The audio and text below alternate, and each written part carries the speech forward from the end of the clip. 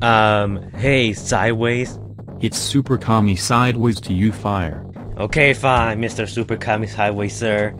I think you're taking this whole fame thing a little too far. I mean, you build a band, you have dogs doing your bidding, you have money, what else did he do? I started the Sons of Unicron. And then the last night, I will become the ruler of the new world. I will make videos with my left hand and gain money with me right. I will take a potato chip and eat it. Yes, you definitely took this from that though. Well, begone, Megatron. Kick him out of my temple into the trash. This isn't over, Sideways, you traitor. Well, that went well. What should we do? But he stole everything, Lolo. Not enough minerals. We could do another wasted potential to get some more advertising revenue. I don't wanna do a wasted potential video. The last one I did barely got 5,000 views. And the last one before that did meh. Please just do it. Yeah, you know what? I'll take my chance. But we gotta do this differently. I got it!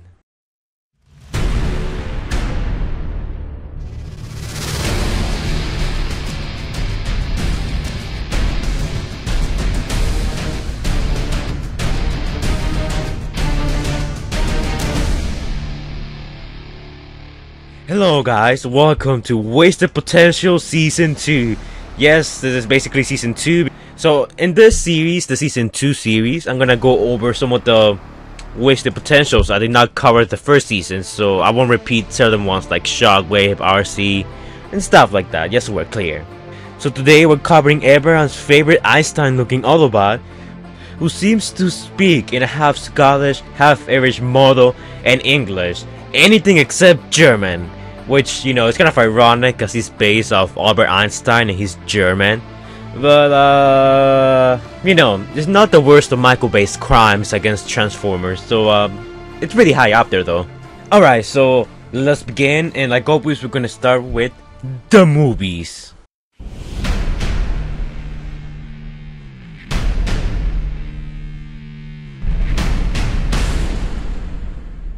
So in Dark of the Moon, our first appearance of him, he was part of a strike team consisting of Bumblebee, Dino, and Sideswipe.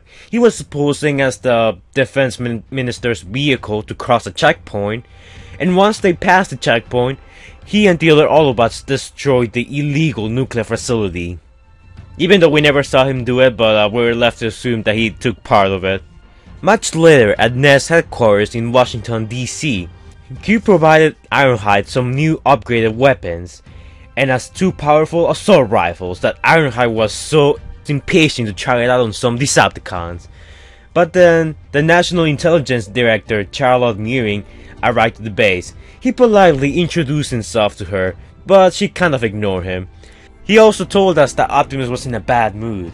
Meering thought that this was just some kind of weird silent treatment, but Q, Ironhide, and the other Autobots told her that no, this was much worse. Then, when Optimus Prime transformed and told everyone about the Ark, he stood in the sidelines just hearing the whole conversation between Optimus and the government officials. After the Autobots were exiled by Earth's government, he was seen with the other Autobots journeying to the Santium. He was also briefly seen when Sam approached Optimus to try and get some information from him. He and the other Autobots later boarded the Santium and left Earth, but as soon as they were about to leave, Starscream destroyed the Santium, but the Autobots saw through this deception. I get it, Decepticons, deception, ha ha ha ha, not funny. So the Autobots moved to one of the shuttles in the Santium. While the Santium was destroyed, one of the pieces fell off and landed safely in an unknown location. The Autobots then secretly prepared a counterattack against the Decepticons. The Autobots would later return at Chicago, which was at this time occupied by a Decepticon presence. After infiltrating Chicago, before the Autobots and humans went into battle, Q gave Sam Witwicky and the rest of the human forces a bunch of new anti-Decepticon weaponry, which he constructed. He told them that they were great weapons for kicking ass. Much later, at an unknown time, many Autobots were severely overwhelmed and captured. Q was one of these Autobots. At this point, the human known as Dylan the Hacker told Soundwave that they needed to let us know respect, and Soundwave agreed with him and decided to kill them and just take trophies from their remains. Q voiced his fears to Bumblebee that they were gonna kill them. It was at this moment when Barricade pushed him forward, telling him that his time was up. Wheeljack tried to beg for mercy. I know I'm switching between Q and Wheeljack, but they're basically the same character, so it doesn't matter. Wheeljack was begging for mercy, but he was shot in the chest by a random Decepticon protoform Dick. We're just gonna call this protoform Dick Grayson. There, PG. He then fell to his knees in severe pain, asking him why they were doing this, but then Barricade shot him from the back, killing him. His body fell to the ground and his deactivated head rolled away from his broken body. Not only that, but he also made everyone in the theater cry. I know I cried. His death affected Bumblebee and he was mourning his friend, but then Barricade ended insult to injury by laughing at the fallen Autobot.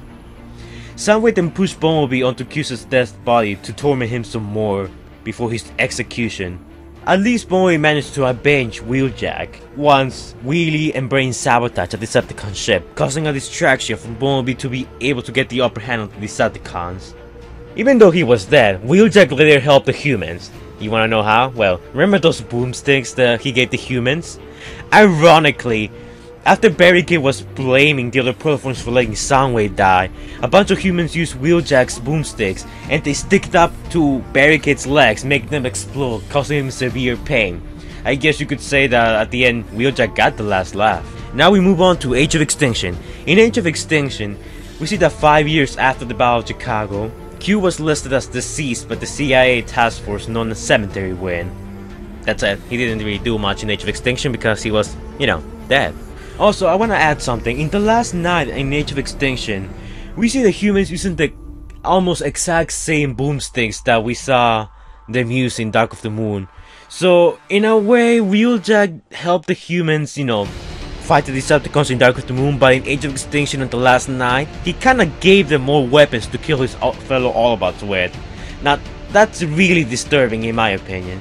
Weapons that were meant to protect the humans and their fellow Autobots, they are now being used against his own friends. That's kinda messed up. But that's it for the movie, guys. Now we're gonna go over the comics.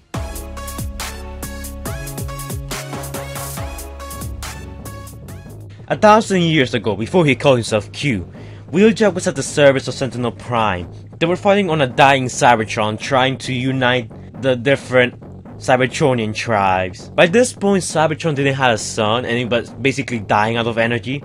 But Wheeljack and the Sentinel Prime forces managed to build a device that, once linked to the Allspark, teleported Cybertron to a nearby sun, essentially revitalizing the planet and giving them energy once again. Very soon after revitalizing the planet, Wheeljack stood next to Sentinel Prime on Unification Day, when Sentinel Prime was announcing that it was a new age and that they should all work together. Cybertron was going to be governed by Optimus Prime, who led the Science Division, and Megatron, who commanded the Defense Force. Naturally, Wheeljack chose to join Optimus, because, he's a scientist. You cannot stay away from that. Many years later, Wheeljack, Elita 1, and Optimus were in a excavation site with other Autobots, but they were soon attacked by Megatron's forces, who at this point they had already declared themselves the Decepticons, and they were already starting to revolt against the Autobots. Optimus, at this point named Optimus Prime, rallied the Autobots against the Decepticon forces, and this included Wheeljack. This then led to the war that we all know, the Decepticons versus the Autobots.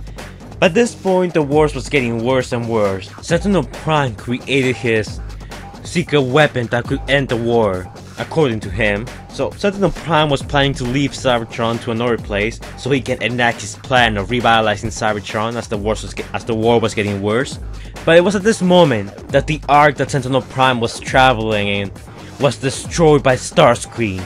Optimus Prime was angry at Megatron for the death of his master, and Megatron was angry because Starscream basically just ruined his plan. By this point, Megatron and Sentinel Prime were already working together.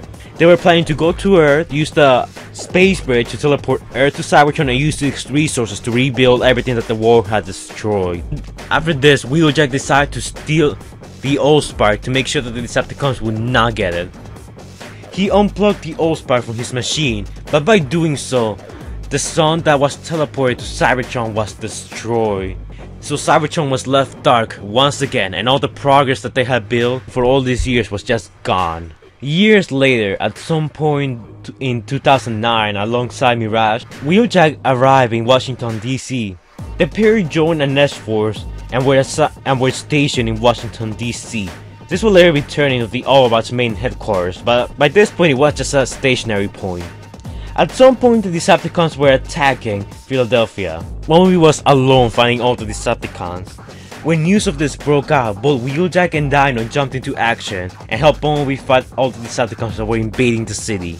They managed to hold the line until Optimus Prime arrived with reinforcements. Once reinforcements arrived, the Decepticons were starting to flee. Prime told Wheeljack to create a force field to keep all the Decepticons from escaping. Wheeljack was in the process of creating a force field to keep everyone from escaping, but then Shockwave descended from the heavens on the battlefield, and he shot at Wheeljack with a powerful blast, severely injuring him. Wheeljack was left on the ground, but he was still barely functional, that he was able to recalibrate and trap Shockwave in an energy force field. By this point, Shockwave had killed Elita 1, and Optimus Prime was furious. Shockwave had nowhere to go, and Optimus Prime just massacred Shockwave, leaving him really injured until from the ground the driller came, bypassing the force field and scoring Shockwave to safety. After the battle, Ratchet examined Wheeljack and Dino's broken bodies. The two of them were so damaged that Ratchet was unsure if they will end up looking the same. They were gonna live, but they probably won't look the same, which this leads onto the movie, where we see Wheeljack looking very different from his comic counterpart and Dino looking very different from his comic counterpart as well.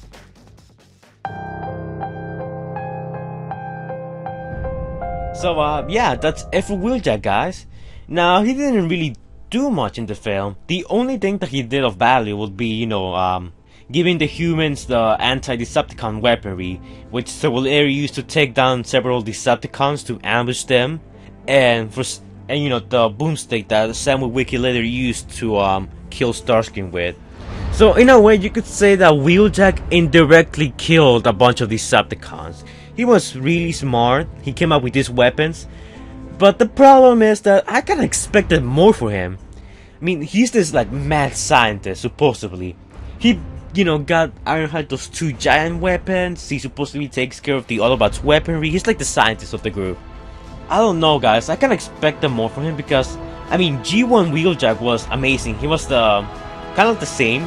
He even built the Dinobots. G1 Wheeljack built the Dinobots. Other incarnations of Wheeljack have been be a little more cooler than that. Like in Injustice Prime, which is, oh my god, my favorite version of Wheeljack. Like I like Wheeljack Prime. Like, oh my god, he's so amazing. I mean, yeah, he even gets play of the game every now and then. Play of the game. Wreckers don't call for backup. So in other incarnations, we see Wheeljack prove himself that he's the smartest by, you know, creating stuff, like doing cool stuff. But in Dark of the Moon, all we have is the Einstein head, and you know, that doesn't really prove anything. Just because you have the Einstein head doesn't mean you're smart. Like, you could prove yourself being smart. He built some Decepticon weaponry and supposedly, you know, Ironhide's guns, and that's it. He didn't do anything else in that. And then he got killed out of nowhere. Now, I'm not gonna lie, his death was actually pretty sad because unlike Ironhide, unlike Jazz, he wasn't a warrior, he was a scientist. And in his back, we can see that he, you know, comes equipped with some guns, so in a way he is a fighter, but still, he was actually pretty old, and you know, him begging for mercy was actually quite sad, which is something we have never seen before, and now about 2 especially, beg for mercy. It kind of made his death a little more sadder than that. But not that I talked about what was wrong with him in the movie. Now I'm gonna talk about how would I have handled him.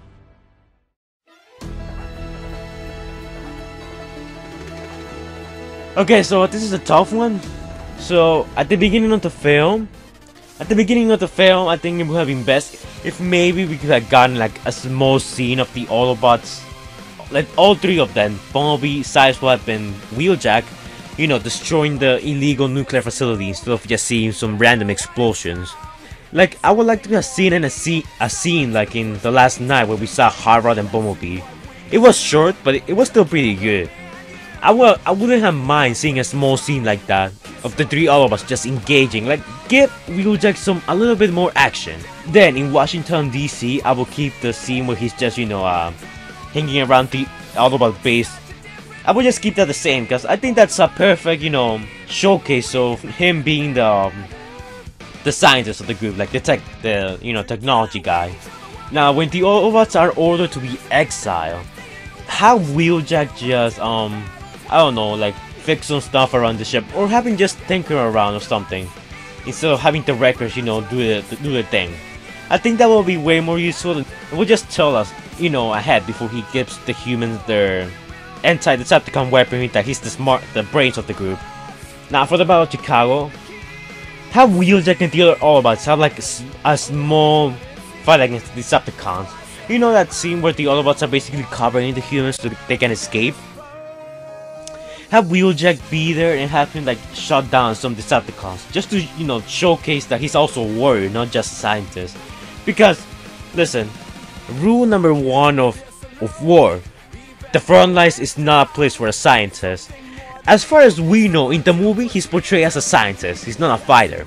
So having you know, give us a reason to justify why he's there. Having like fight some Decepticons, that makes it justify him being there.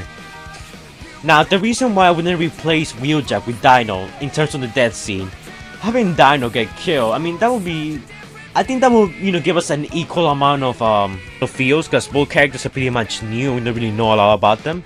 But with Dino, I don't think he will beg for mercy. He will, you know, go quietly. I think he will kill some Decepticons before, with his blades, before getting killed by Barricade. If Wheeljack survives, then he will most likely escape and participate in the final battle. Now, I think Wheeljack in the final battle will be way more interesting than Dino, because if Wheeljack was in the final battle, he has a lot of weapons, and he's still hiding some weapons in his back, and, you know, for the humans. So maybe he can supply the humans with weapons to use during the battle, and we can see the humans basically turning the tide of the battle, and Wheeljack using some of his weird weaponry. He also has a chainsaw, so maybe seeing, you know, Q operate on some Decepticon protoforms, like that would be pretty good.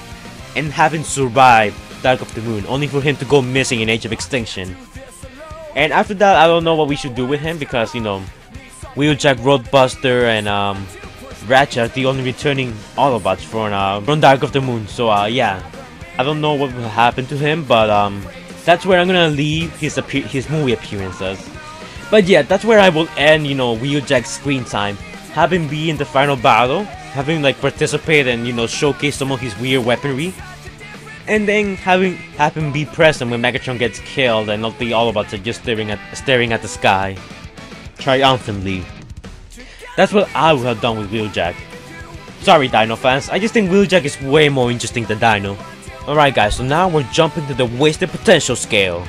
Now, in terms of the wasted potential scale, I'm really unsure where I will put Wheeljack. I mean, Wheeljack did fulfill his role. He was the scientist guy, that he gave the human weapons, he got the last laugh. He wasn't really meant to be a fighter, so I am really unsure as to where should I put him. Okay, so in terms of the wasted potential scale, I will put Wheeljack at number 9. You know, above Infernicus and Jazz, because they both fulfill their potentials, they both serve their purpose. Jazz sacrificed himself like a true Autobot protecting humans, and Infernicus was just supposed to be like the menacing figure, like the menacing servant of the powerful master. He wasn't supposed to be really important. But as for Dino, I do feel like we could have seen a bit more of Dino, so that's why I'm putting Wheeljack below Dino. Since Dino was a fighter and he was actually kinda cool, he was unique, he didn't use a gun, he has his blades. So that's why I do feel we could have seen more of Dino. But Wheeljack kinda did fulfill his purpose in a way. Mirage kinda had no purpose in the movie. So just for the smallest of margins, I'm gonna put Wheeljack below Dino. But that's just my opinion, guys. We can still see that RC's at number 1, Shockwave's at number 2, Devastator at number 3, the Twins are at number 4, the last 9 Decepticons at number 5, Jolt at 6, the Dread at 7, the Dino at 8, 9 we got Wheeljack, 10 we got Infernicus, and 11 Jazz. So what are your thoughts on the wasted potential scale so far? And who do you want to see next? For the next episode, I want to do something different, so give me your comments as to who you want to see for episode 12. For episode 11, I'm going to do something differently. I'm not going to talk about all about the Decepticon. I'm going to talk about something a bit more different, like a concept, so stay tuned for that. Hopefully you guys like it. If not, then I'm going to drop the idea entirely. But anyways guys, like, comment, and subscribe, and I will see you guys in the next video. Stay fire, brothers.